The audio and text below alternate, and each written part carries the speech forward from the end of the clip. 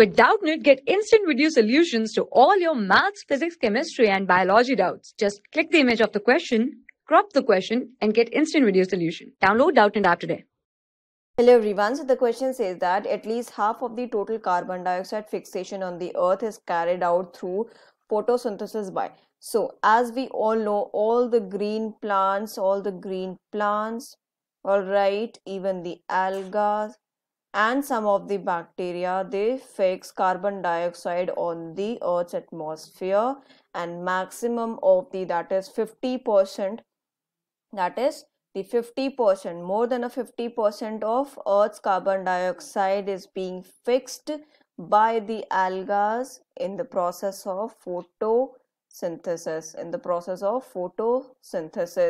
Alga has the capability to fix the carbon dioxide in the immediate environment,